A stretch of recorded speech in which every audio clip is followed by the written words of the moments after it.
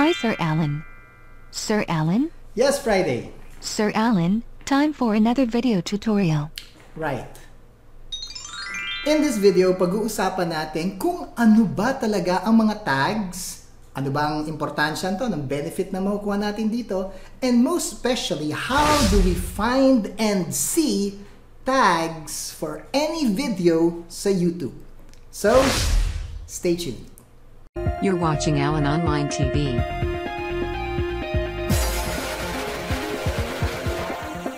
Now your host, Alan De Leon. Hi, si Alan De Leon to, and welcome to Alan Online TV. Now, if you're new to my channel and you would like to grow your YouTube channel, make money online, and build your online brand, then you came to the right place. Then, consider subscribing. Paki-click mo na rin yung bell notification, pati na rin yung all, so you won't miss any of our video tips, tricks, and tutorials katulad ng video na to. May tatlo tayong questions na dapat masagot dito sa video tutorial na to, and we'll start with number 1. What are tags for YouTube? Friday? YouTube tags are words and phrases you can include in your YouTube video's description. They let your viewers and YouTube know what your videos are about and can help them rank higher in the platform's search results. Number 2. Why are YouTube tags important? Friday? YouTube tags function to help YouTube grasp your video's content and context. This way, YouTube can understand your video's topic and category and associate it with similar content, which can amplify your video's reach. The rise of semantic search has made YouTube tags less important over time, but they're still a strategic element you can use to your advantage. In other words, according sa mga YouTube experts, mas importante pa rin ang titles, thumbnails, and descriptions compared sa tags sa YouTube videos mo.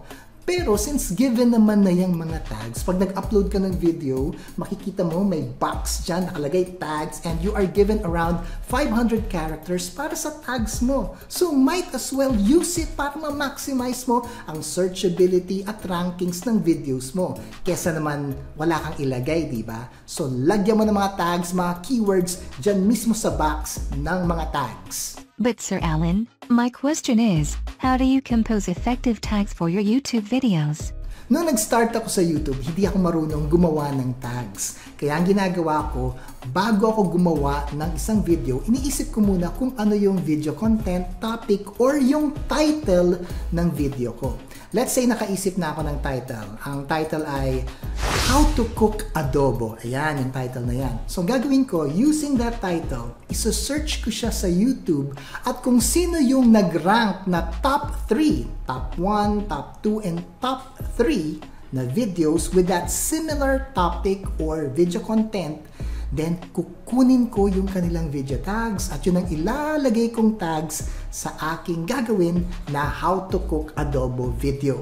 So now, ang question, paano ko makikita at makukuha ang kanilang video tags? So dyan papasok ang question number 3, which is how to find and see tags for any video sa YouTube. So pumunta ka sa YouTube, punta ka dito sa search at i-type mo ang How to Cook Adobo.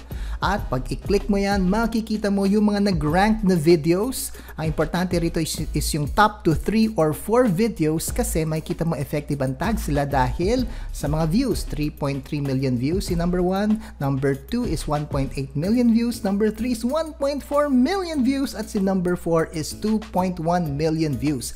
So importante na makita natin kung ano yung mga tags na ginamit nila kasi effective nag-rank eh. So ang tanong, paano natin makikita ang kanilang mga tags? Etong iyong gagawin. There are 3 ways to find and see tags for any video on YouTube, and we'll start with number 1. View page source. So balik tayo dito sa mga videos na nag-rank. Piliin na lang natin si video number 1, yung top 1 sa rankings, and then yan, pause muna natin ito, and then maghahanap tayo dito ng blank space o medyo empty space. Yan, empty space. Click natin yan, right click, and then dito tayo sa view page source, click natin yan, and then mapupunta ka rito sa pagkarami-raming HTML codes nitong video na to. Hahanapin natin yung tags na nilagay niya dito. Paano natin hanapin? Ang hirap hanapin. Ang dami, no? So, punta ka rito sa upper right-hand corner. I-click mo yung tatlong button na yan.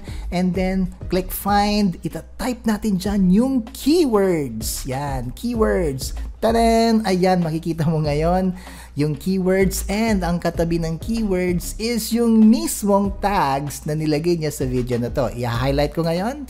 Okay. Yan, marami pa dyan. Okay, sige. Okay, so highlight natin ulit. Okay, highlight natin. Yan ang mga keywords niya. Okay, hanggang dito kasi channel ID na yan. Ika-copy paste natin para makita mo ng mas malakihan yung mga ginamit niyang keywords. Using the view page source, so dito natin i-copy paste yung mga tags na nakuha natin dun sa nag-rank 1 sa how to cook adobo. Yan mismo ang kanyang mga effective keywords na ginamit niya na pwede mo na rin ngayong gamitin sa videos mo. We are now in number 2, www.ytubetools.com. So, balik tayo ngayon kay Google at may hanapin tayong website at itong website na to is si ytubetool.com. I-enter natin.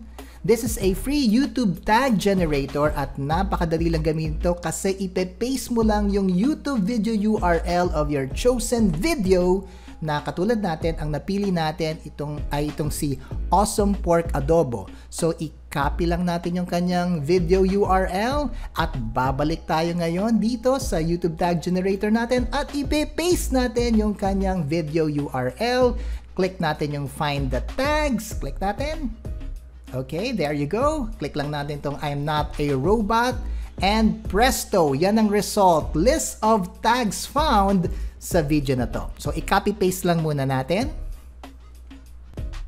So, i-paste lang natin dito sa method number 2 which is yung ytubetools.com. Ayan na yung mga tags. So, pareho lang kasi isa lang naman yung source na pinagkuha natin pero 2 different methods of getting the tags from a particular YouTube video. And finally, number 3, TubeBuddy. So ngayon, balik tayo ngayon kay Google uli. So, i-click natin tong tatlong dots sa upper right hand corner. Hanapin natin ang More Tools. And then, click natin ang extension. Click natin. And then, dyan sa extension na yan, scroll down sa pinakababa, Open Chrome Web Store tayo. Yan. And then sa search, hanapin natin ang TubeBuddy. Yan. TubeBuddy. Enter natin yan. Ayan, si TubeBuddy. Click natin si TubeBuddy. Ang gagawin lang natin, very easy, i-add to Chrome mo lang siya. Make sure naka-open ng iyong Google account or YouTube account. Then, i-add extension mo siya. Then, hintayin lang natin in a few seconds. Yan, mabilis lang yan. And then, makikita na natin na ito ay ating na-install. TubeBuddy has been added to Chrome. So, ngayong na-add na siya, kinakailangan natin i-connect si TubeBuddy sa ating YouTube account para lumitaw ang mga tags na hinahanap natin sa lahat ng videos na gusto natin hanapin sa YouTube. So, pumunta tayo ngayon dito kay Awesome Pork Adobo. Ayan, di ba? Kita mo? Dito ngayon sa video na to, dito sa right side, makikita mo puro suggested videos sa right side.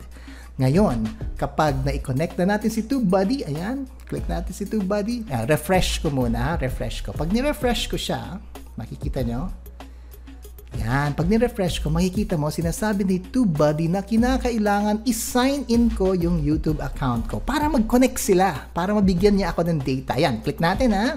Then, sign in with YouTube. Yan, ko-connect na si TubeBuddy. Click natin. Oops. Hindi ko pala na-add yun. Na-check yun. Ayan, click natin. And then, ayan na. Pipili tayo ngayon ng ating YouTube account na ating i-connect kay TubeBuddy.